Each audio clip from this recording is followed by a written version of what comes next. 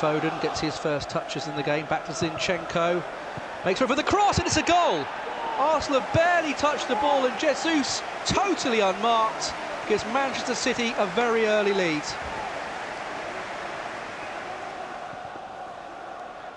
Here come Arsenal though, maybe now they can put some pressure on this Manchester City goal. Martinelli sends over a cross, and it was a good one!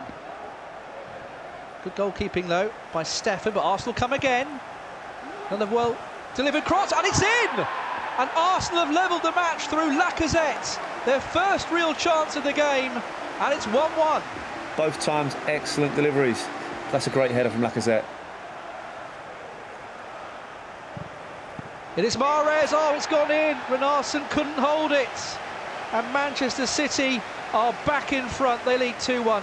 Yeah, it was not a bad strike from Mahrez, but you'd like to think the keeper would catch that one nice and easy, but having the 4 players in front, he would have seen it slightly late. He'd be disappointed with that. Now it's Fernandinho. Gets the return. Manchester City could be in again! And they've scored. It's a quality goal from Phil Foden. A free-flowing move and a really cool finish. Yeah, fantastic play by Man City to make it look so easy. You know, a little move down the left-hand side. It's a great little through ball. Is he slightly offside there? But it's a fantastic finish. Foden's corner then. Goes short to Mahrez. It's a gorgeous ball in. Had to be in.